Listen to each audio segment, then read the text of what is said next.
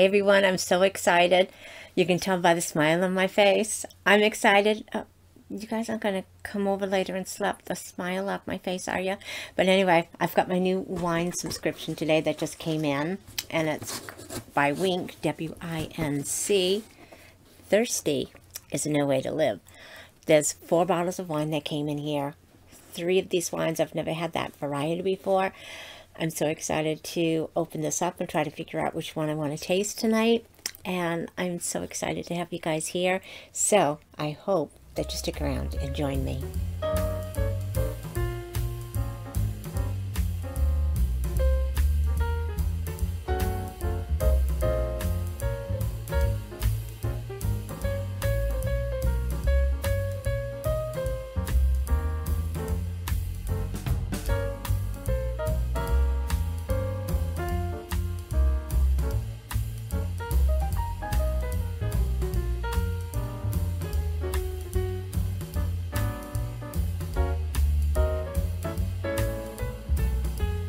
Hi everyone, I'm Nancy and welcome back to my channel. It's going to be another episode of Wine Diaries. Yeah, I feel like that's all I've done lately, but I've got tons of things to unbox. I just haven't had the energy to do it. And doing wine is so easy. You don't really have to worry too much about it. Well, you do have to put some makeup on and you got to brush your hair and try to figure out what to wear. And I still have pajama bottoms on under this dress though. Yeah, so I'm so happy to see you guys here. I've missed you guys so much. I know I haven't been doing as many videos and spending as much time on YouTube as I would like to go and watch your videos and comment on yours, but I hope to be there soon. I think I'm getting my energy back and getting stronger every day. So it's just going to be catching up at work and then trying to get onto some fun things. But anyway, I'm so glad you're here. I'm so appreciative of each and every one of you. You guys mean the world to me. So thank you so much for all your support, and I hope you all give this video a like, and comments of course are always welcome. I'd love to hear your thoughts on what kind of wines I should try. Alrighty, so let's get into the Winc, shall we? So anyway, I've been toying back and forth with different wine categories. I love getting my vinyl box, and of course it's a lifestyle box as well, so you get some jewelry and you usually get a treat and just some fun items that are in there, and it's a quarterly subscription. The last year on Facebook they did come out with 2 extra boxes, which was really nice, so I'm going to be watching for those as well. And then I started to get that sweet wine subscription. I got the first one, and the first wine was I don't know, it wasn't really for me. The second and the third ones were okay, but it wasn't anything really special. So for about the same price, I thought I would try something else. And this one, it's called Winc, W-I-N-C, and so it's $59.99, I believe, and you can get it every month. You can skip months whenever you want to do, so we'll have to see how that goes. But it's 4 bottles of wine. You take do like a little questionnaire that took maybe less than a minute. And they don't say to you what kind of wines do you like or anything like that. It's, you know, what foods do you like? Do you like Skittles? Do you like M&Ms? Do you like pizza? Do you like hamburger? Do you like fish? Do you like this, that, or the other thing? So it kind of tunes what you would like to eat, and from there they come up with some recommendations for you. So when it's all said and done, that first one that you get, it's $29.96. 4 bottles of wine. They gave me some recommendations. I was kind of like, I don't know what these are, but then I thought, you know what, I'm just going to go with it. And you know, next month, or if I skip a month, then the next time I might play around with subscriptions or play around with the wines that they pick for me, just as I develop my taste and figure out what I like and what I don't like. It'll make this process so much easier. But for that, it's really good. And like I said, it's $59 after this. Shipping should be free. They'll also give me a code that if anybody uses my code, and I feel like I'm going crazy with my hands because I want to open the bottle of wine, but I'm going to keep them down here. But yeah, so they'll give me a link so that if you use my link, you're still going to get that first price for the $29.99. But if you use my link, it'll give me a free bottle. And if you go back and get a second bottle, like if you like this subscription and you get it the next month, they'll send me a second bottle. So yeah, so it's really looking like it's fun to do. Alright, so it came in this box. I ordered this on January 16th. and it's delivered today, 121. Shipping was really fast. It came from Pennsylvania. The wine was wicked, wicked cold. It is still cold. I did not have to put it in the refrigerator. It comes in this box. There's 4 in here. It is perfectly packaged, no breakage or anything like that. When I went online before I decided to get this one, I saw that everybody, when they opened their first bottle, they got like this booklet that showed how to pair wines and what you would put with it and descriptions. I didn't get that, so I don't know if that's something they just do when you get this for PR, or if they forgot to put it in, or they just don't do it anymore. But anyway, so I got 4 bottles, so let's show you what they are. I haven't quite figured out how I'm going to do this yet, but this first one, it's called Matchlock, and it's a Cabernet Sauvignon. And it just tells you a little bit about it. So it says it's oaky, it's dark fruit, it's barrel aged, it's got a medium body, dry, 14.1% alcohol, so it's like 28 proof. This other one that they gave me is Alma Libre, and it's a 2020 Carmenere, and it's from Chile. So I've never had this kind, so this looks like it would be pretty. It looks like a really nice countryside. And again, this one is a medium body. Sweetness, it's dry, 13.8% alcohol. It says it's got tasting notes of bell pepper, cranberry, crushed rock, and dark cherry. The crushed rock has me wondering, but it does sound good, and it's a kind I haven't had before, so that sounds really interesting to try. This other one that they sent, it's a French wine, and it's L'Atelier du Sud, maybe? So this is a white blend, right? Product of France. This one, it's light, it's dry, it's 13.1%, and it says it's a light, subtle. It's got tasting notes of honey, lemon, lychee, and white flowers. So that sounds like a nice sipping wine as well.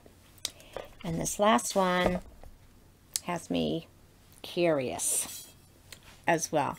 So this one is called Chami, and this one is from South Africa. It's got this on the label. It says it's a medium body. Again, it's dry, 13% alcohol. It says it's elegant, aromatic, jammy, and luscious. So they all sound good.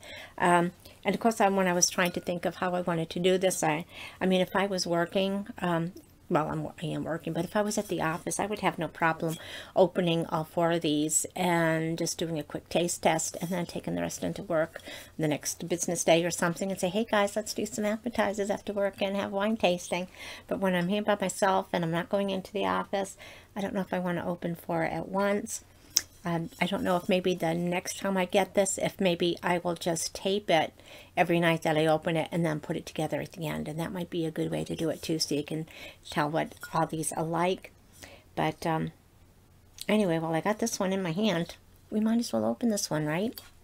Alrighty. And then, because I'm trying all these different wines too, and how do I remember what they're like? I have no idea, I think. So I decided to make myself a little notebook. Wine tasting and reviews, and I got these sheets on Amazon, and you can get these sheets, you can get a really nice leather portfolio. I just have this $1.99 notebook from Walmart, and I've only done 2 so far because I'm just got this and I'm trying to figure out. So I put the Mario in here, and so I got the label off right here with one of those label peeler off thingamajiggies, and just kind of write my notes in there.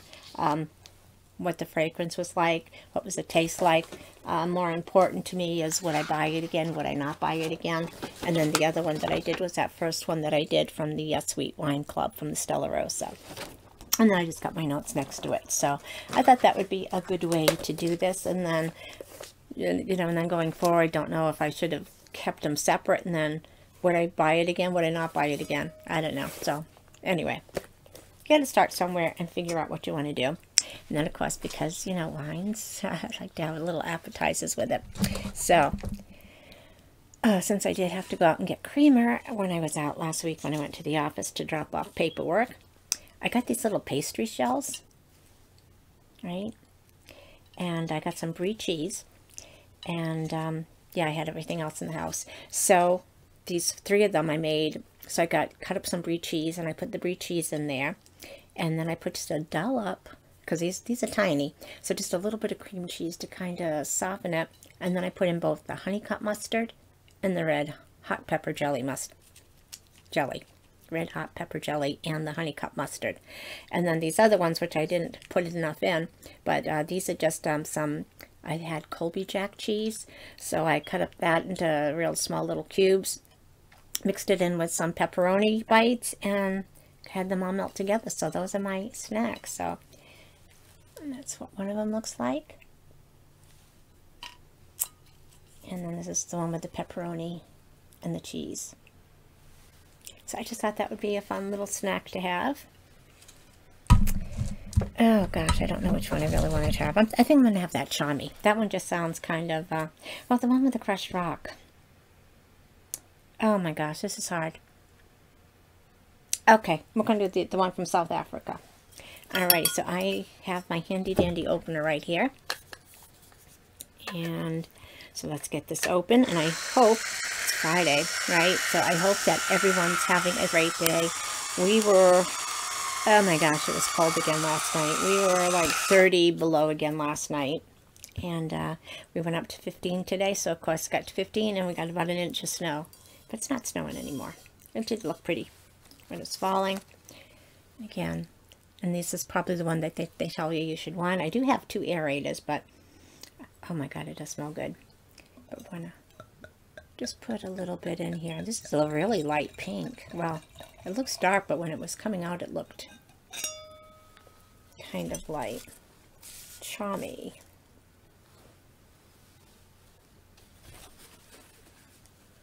So here it does look dark, but it is pretty translucent in person. And it's really, on the monitor it's coming in dark, but it is light. And I do see how it coats the glass. I don't know if you can see how it coats the glass. I still don't know exactly what that means. Some people say it's sugar, some people say it's the alcohol. I don't know, but it is pretty. It's like a light kind of purpley red, but it is lighter colored. And it does smell nice. So I smell something tart, like cranberry back here. I mean cherry, some raspberry. Alrighty. So cheers everyone. I hope everyone had a great week and you're ready to have a great weekend, and cheers.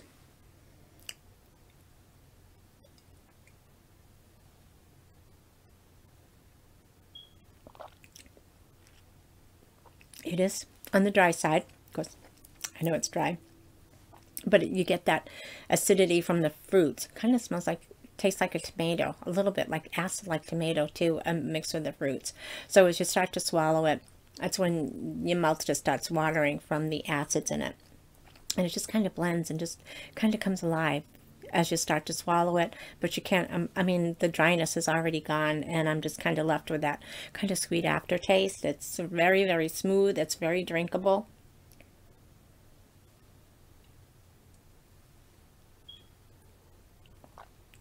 I think this would be good for sipping. Now, let me tell you what it says, because I did print out my cheat sheets. And I think it probably would have been in that book that they sent. But anyway, it's from Western Cape, South Africa. It's 2020, called Chami Sin Salt. 13% alcohol. It says it's got tasting notes of cranberry, dark cherry, raspberry, and tomato leaf. It's zippy Sin Salt that's quaffable, complex, and ready for adventure. Chami is slang for friend in the gorgeous lands of South Africa, where the Sin Salt was made. It's produced in the Western Cape region, where the cool afternoon sea breeze creates favorable conditions for ripening. The wine was created gently during fermentation and maturation. It was aged in stainless steel to maintain the true nature of the varietal and minimal sulfates added.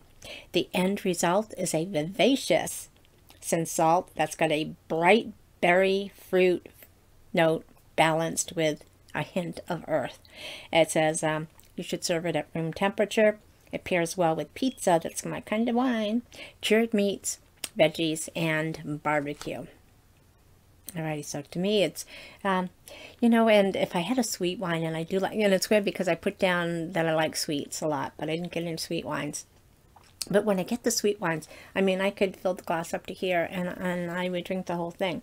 If I'm having like these red drier wines, this is good for the night, and I can sip on this. It'll take me a couple of hours, and I'm good to go. So I think maybe that's why I'm getting into the red wines, because I'd rather just kind of sip the wines, enjoy it, have maybe dinner with it, or some appetizers, maybe just sit while I'm doing YouTube and things like that. And it's just a nice, relaxing night for me. So anyway, let me know your thoughts on that. If you'd rather I did, when I open these, if I do all of the wines and then just kind of put it together at the end so that you kind of see all the wines together and what they all tasted like, or just do separate videos throughout the month or whatever. But that said, I am so excited that you guys stopped in to visit, and it means more to me than I can ever let you guys know. And you guys are amazing. I appreciate you guys so much. And yeah, so we will chat again later. I've got tons of unboxings to do. Then need to get some energy to get that done, but you know, I'm getting there. And yeah, so I hope everyone goes out and has a great weekend. Love you guys. Bye bye.